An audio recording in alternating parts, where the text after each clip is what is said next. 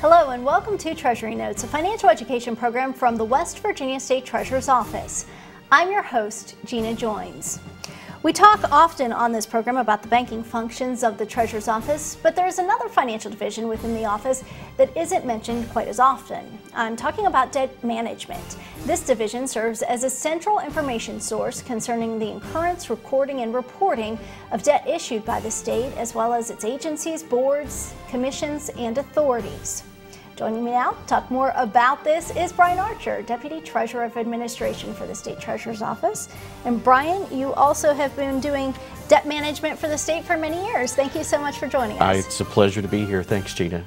And, you know, a lot of people hear about debt and bonds here in the state, but they don't really understand exactly what all that entails and what the Treasurer's Office role is in all that. So let's just take a step back and Sure. talk about this broad view of what is debt management, what does that mean, and what is the purpose of the division? A lot of people, when you say debt management or bonds, their eyes glaze over, they fall asleep. Don't turn off your TV, because it is interesting. It's the function started because back in the early 1990s, late 80s, early 90s, there was no central place to go within state government where you could find out all of the debt obligations that the state had. Because there are more than 20 boards and authorities and commissions, as you mentioned, that can issue debt, that have the statutory authority to issue and to incur debt. And so there were some legislators who were thinking, you know, it would be nice if there were one central location where we could go, or maybe a division within an office that would compile a report to help us realize how much debt do we have. And at that time, there was no one who could put their finger on an exact number. Sure. And so they came, it was something that was, there was a movement across the country for a state debt management network, as it were.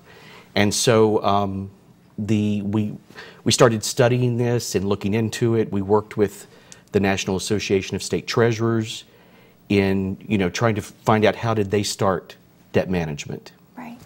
Yeah, that's interesting. You mentioned the National Association of State Treasurers, because I know Treasurer Perdue is a member and has been with that organization for many years.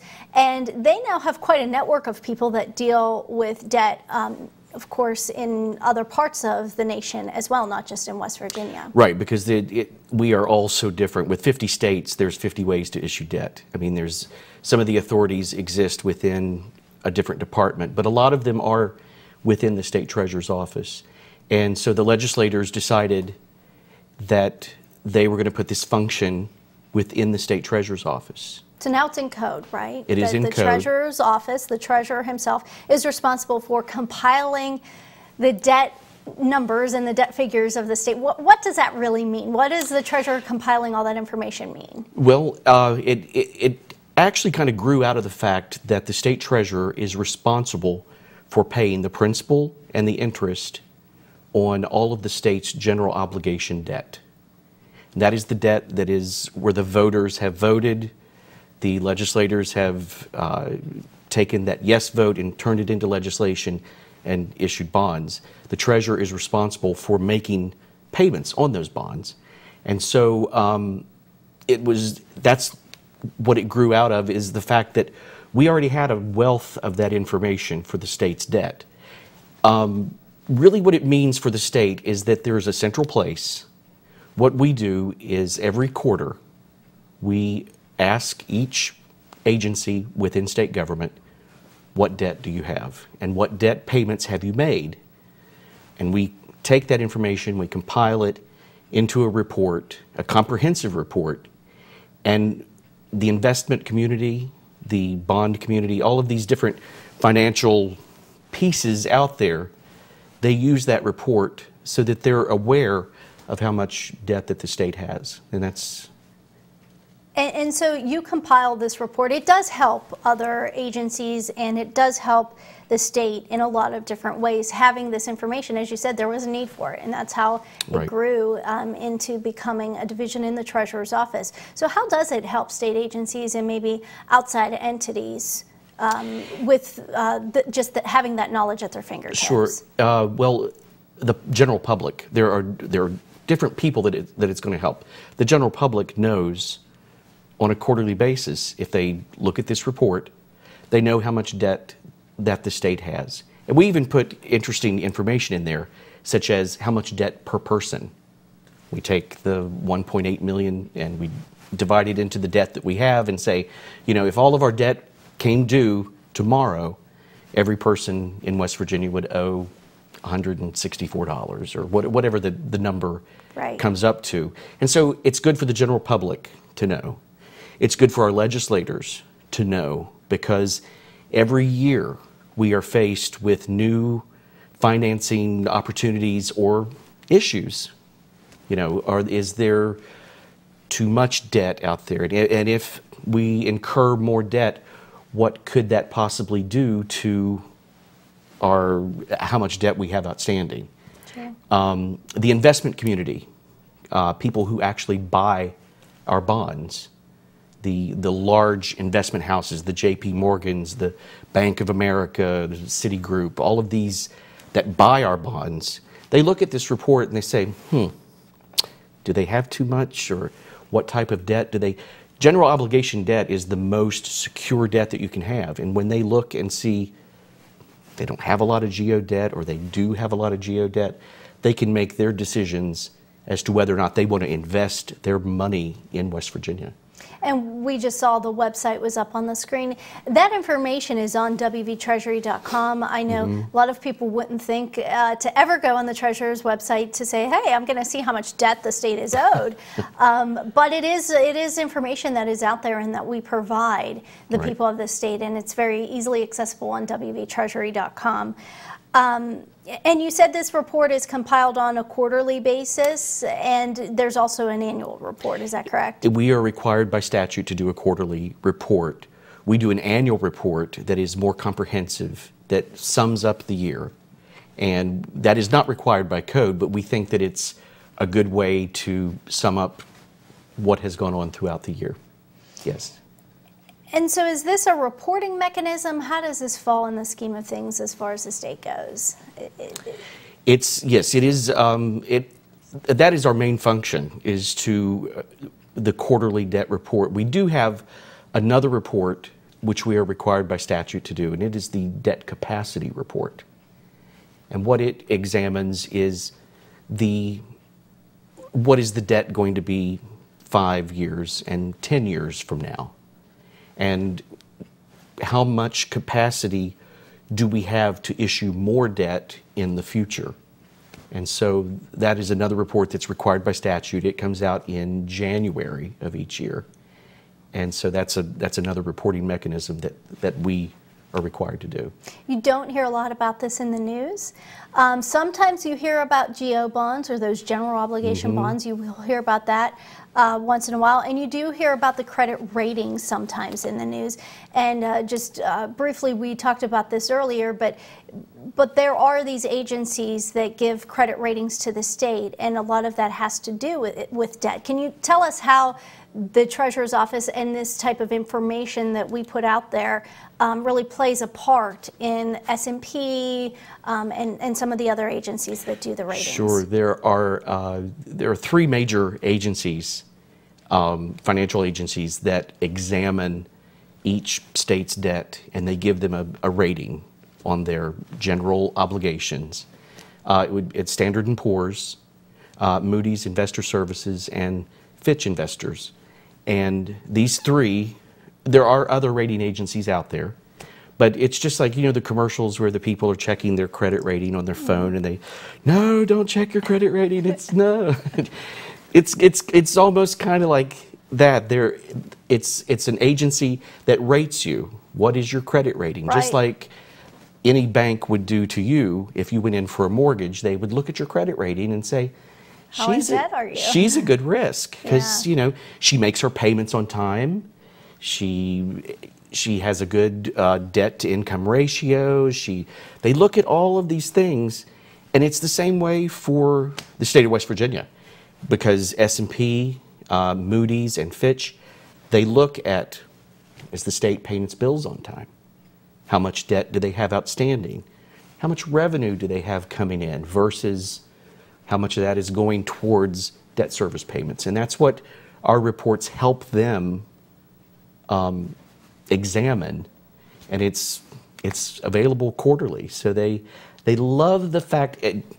I'm probably being a little biased because I think that they really love the fact that that information is available to them on a quarterly basis, because a lot of states, if they don't do the quarterly report, they have an annual financial report. And so by the time that information comes out, it's stale. Right. Our information is a little more fresh and it's a little more current. Right. And again, I'm talking with Bryan Archer, who deals with compiling the debt for the state here in the Treasurer's office, and he's a deputy of administration.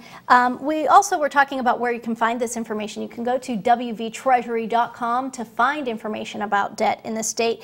But talking about the debt management function and what it has to do with bonds, we've talked a lot about that, but I understand there was a particular bond that took a lot of work and research when this responsibility first came under the Treasurer's office. Can you talk a little bit more about that and maybe give us some insight, because I know you've been in this position for a while. I've been in this position for 28 years.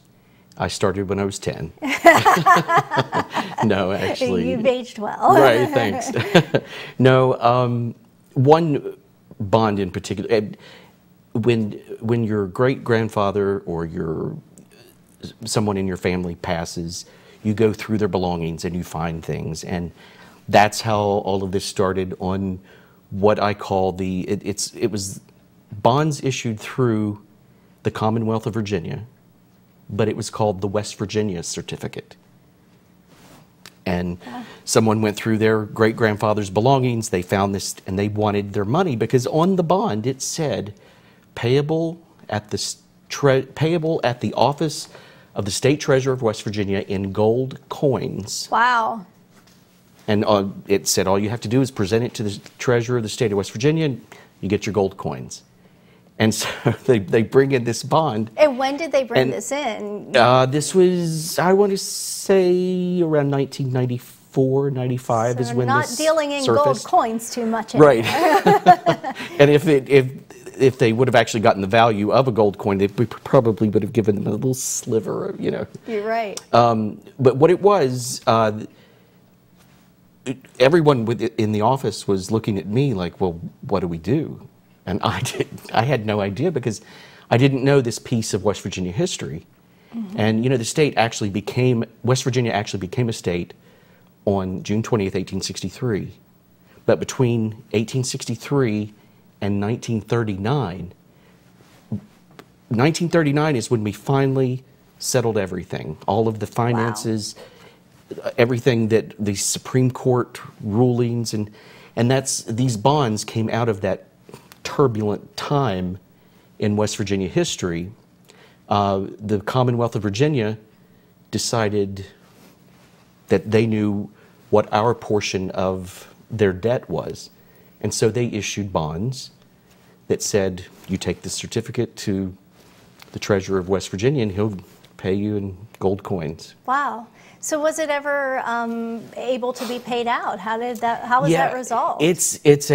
It is an interesting piece of history to read, and I actually have information in the office if anyone's interested. It's a paper that was done on this topic.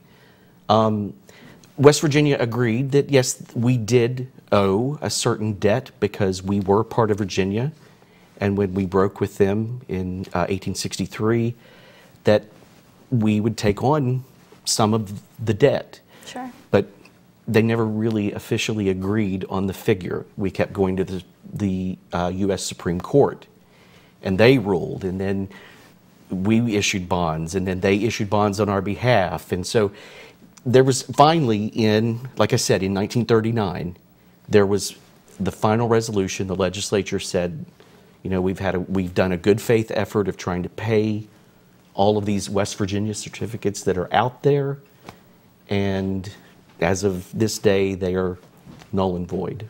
Wow. So it was a very interesting piece of history. That is very interesting.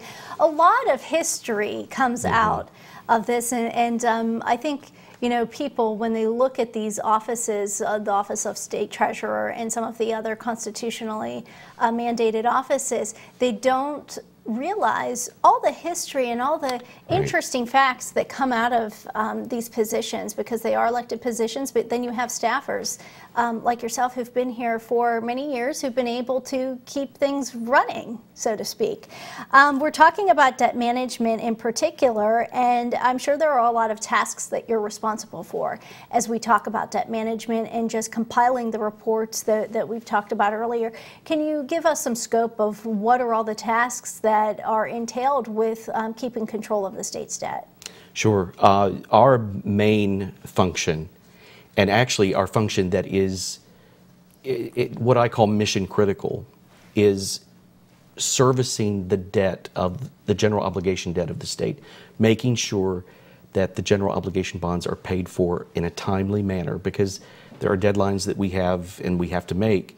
And if we don't get the funds to the proper place at the proper time, the state could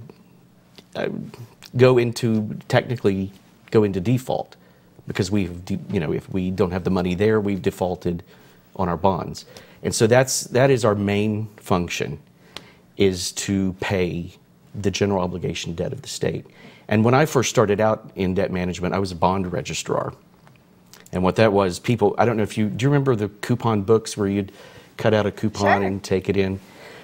Bonds were issued as coupon bonds. It was a big sheet, and you cut off a little coupon, you take it into the treasurer, and he would give you your $143, and every 6 months you would clip a coupon. And my job when I first started was, anytime someone wanted to register those bonds in their name, they would bring them in and I would register them. Wow. And things have changed a lot since then. Things have changed unbelievably, because right now everything is registered under one name, which is the Depository Trust Company in New York. Everything's registered through them. So we only have one registered bondholder, which is DTC. Yeah. But an interesting story is that I used to, these people come in and you start to develop kind of a relationship with them. And so every 6 months, I would pay interest, and I would write letters to the people and say, here's your interest payment check. And this one lady, and she was an elderly lady, and I just loved talking to her. And it was coming up to the fact that her bond was going to be due. Right. And so she was going to get the principal, not just the interest, every 6 months. She was going to get the $10,000 that was the principal on the bond.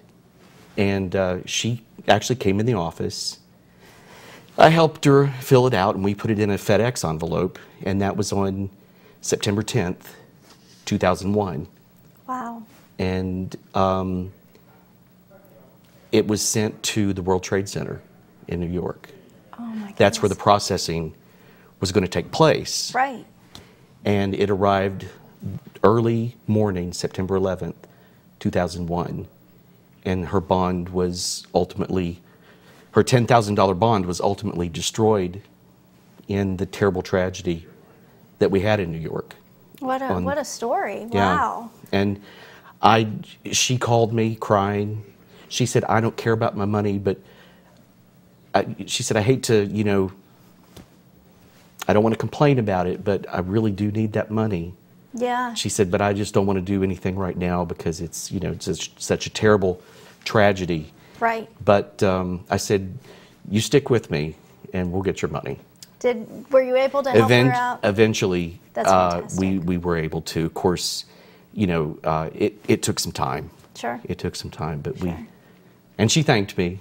That's great. Yeah. That's great. Well, very rewarding experience. Yes. Right. This job can be, for sure. That's a fantastic story, and I appreciate you sharing.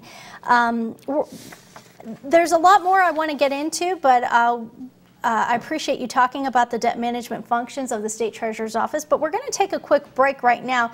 And when we return, we will talk more with Bryan Archer on some of his other duties here in the Treasurer's Office. We're going to take a short break. Stay with us. We'll be right back. Babies are expensive. Formula, diapers, daycare. That's just the first year. Oh, wish you could start saving for college now? The Piggy Bank Fairy is granting wishes of college savings to new parents by contributing $100 when you open a Smart 529 account. Enroll in West Virginia's Smart 529 Bright Babies program before your child's first birthday or Gotcha Day, and we'll contribute $100 into your Smart 529 college savings account. Wishes do come true. Register in the first year, so when they sit up, it's time to sign up.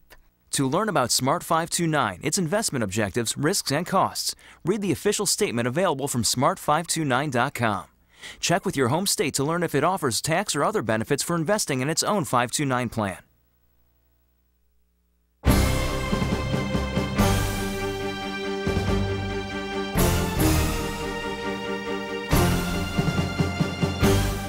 Welcome back. You're watching Treasury Notes. I'm your host, Gina Joins, and I'm here with Deputy Treasurer and Director of Debt Management, Bryan Archer, with the West Virginia State Treasurer's Office. And Bryan, I appreciate you being here today, talking a lot about debt, and something that we were joking earlier isn't quite all that exciting, but you've shared some really heartfelt stories about ways you've been able to help people through this process, and just the important history of debt management here in the state of West Virginia. So I appreciate that.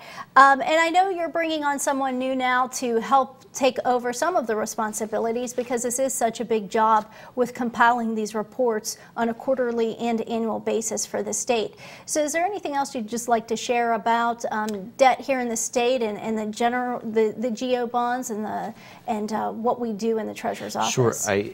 I'm actually not bringing someone on to help me. I'm bringing someone on to replace me as the Director of Debt Management, because my job has actually morphed into something else.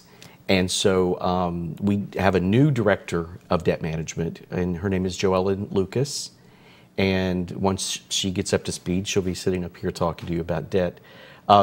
She was actually able to go through with me the one of the largest issuances of general obligation debt that the state has experienced to date. You know, the voters said yes to the Roads to Prosperity amendment. Right. And that authorized more than $1 billion worth of bonds that could be issued. Approximately $1.6 billion can be issued through that constitutional amendment. And just a couple of weeks ago, we finally closed on our first issuance. And I know this is going to sound strange, but I got chills running down my spine when I realized we were getting all of this. It's a big one. Yes. It's a big thing for the state. $800 million to go to invest in the infrastructure, the roads of our state, and just to see that the voters, that the citizens have that much faith in the state to invest this large amount of money. Because if the highway funds are not available to pay the debt service, the voters have voted and taxes have to be raised to pay that debt. And that's how much faith they have in the fact that this is going to help our state. And I think it speaks volumes to looking forward to the future of West Virginia. And what our state is putting as a priority. Right. For sure. Absolutely. Well, it's exciting to see how this will all play out. And I know you'll be with us, even though you're not going to maybe be the Director of Debt Management anymore. Right. You'll be right there helping with this process as well. Is there anything else you wanted to talk about when we were talking about the debt of the state and just the debt management of the state? Anything else you'd like to share from the Treasurer's Office perspective? No, just that I think we're headed in the right direction. I believe that because our general obligation debt had gotten down to, you know, where it was a very small piece of our debt, and the fact that we hadn't had a constitutional amendment since 1996, so 20 years. Right. Yeah, so it was, I think it was time, and I think that, I think Joe Ellen's going to do a great job. That's fantastic. Again, people can go to wvtreasury.com for information on the debt obligation of the state. Before we go, we have about 3 minutes left. You have a lot of other responsibilities at the state treasurer's office. That's part of the reason why you're bringing on a new debt management director. But revenue distribution is another big one that you tackle and you and your staff deal with. Tell us just a quick overview of what revenue distribution is and why it's under the treasurer's purview. Sure. We are the bank of the state of West Virginia, and we issue these distributions to, one of our big one is to volunteer fire departments. We have more than 420 volunteer fire companies out throughout the state of West Virginia. And we are responsible for making sure that they get their quarterly money and helping them, you know, make sure that all of their banking information is correct. And so it's a huge responsibility, and you get to really meet or talk on the phone with a lot of the local companies and letting them know when the money's going to be there and how much it is and what they have to do to make sure that they get their funds. And these distributions come from taxes, fees. It Yes. just depends on what is out there in state code Right. that eventually would be collected by the tax department and come to the state treasury. And then it's our responsibility, it's the state treasurer's responsibility to ensure that that is distributed correctly. That it's properly distributed. Actually, the VFD funds come from the insurance commissioner because it's on a surcharge on the your home insurance premium. But yes, the tax department collects the receipts for coal severance, wine and liquor, coal bed methane. There's probably quite like a 20 few. some or Yeah, 30 some, I think, that there's a of lot. the different distributions. And again, I want to remind our audience that we're talking about revenue distribution in the state, something the state treasurer's office does. You can go to wvtreasury.com, and there are comprehensive reports on there on the distributions. And I know a lot of reporters will sometimes call asking for those figures. We try to make it easy for them to find online under the revenue distribution, under the cash management section of the site. Anything else you'd like to add about that function of the treasurer's office?